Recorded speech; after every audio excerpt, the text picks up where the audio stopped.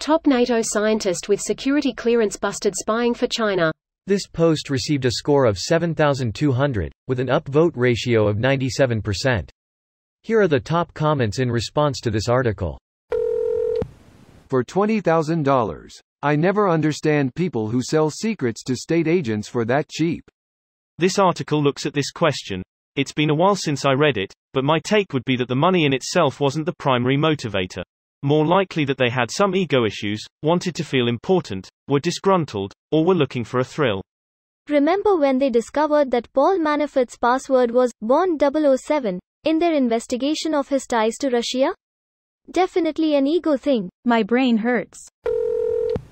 Greater than Kautz received cash payments from his Chinese handlers as well as paid trips to various Asian countries, with luxury accommodations and dinners at Michelin star restaurants.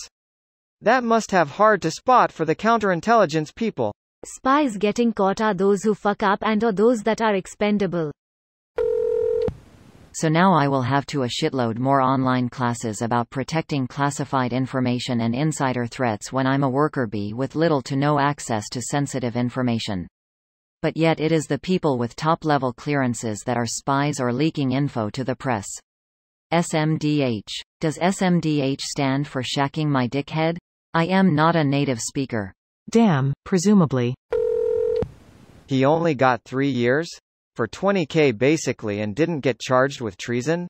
Seems light to me. The article suggests he didn't give up much in the way of secrets, and they nabbed him before he could do so. Anyone going to say anything about his last name being Toots?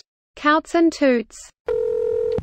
According to Alexander Toots, the deputy director of Capo and Talon's top counterintelligence official, Kautz was recruited in 2018 by China's Intelligence Bureau of the Joint Staff Department of the Central Military Commission, as Beijing's military intelligence agency is known, along with an alleged accomplice who is yet to be tried in court.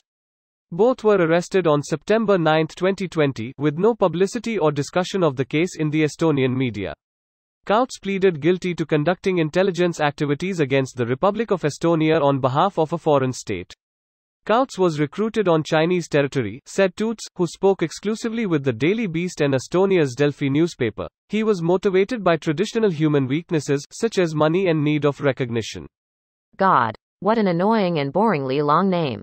Makes me appreciate how succinct US agency names are in comparison. It's not that long in Chinese. It gets longer when translated to English.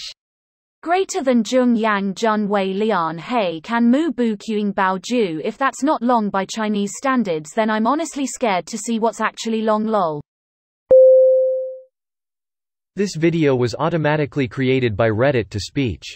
The article and comments in this video were selected from Reddit according to their upvotes, and any paraphrasing was performed by smmry.com, without any human intervention.